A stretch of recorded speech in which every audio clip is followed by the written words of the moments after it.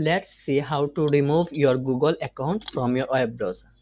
First open your web browser. Then sign in to your Google account.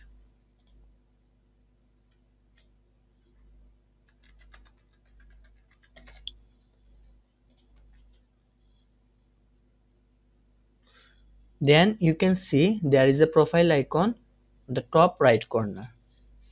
Don't click there. You can see on the top of that another small profile icon. Click there. Then go down. You can see on the beside of other profiles there is a setting icon. Click setting icon. Then you can see all of your Google account logged into your web browser. If you want to remove one of your account, just click on the triple dot button on that account. Then click delete.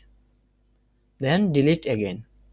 It will remove your Google account from that web browser. That's all.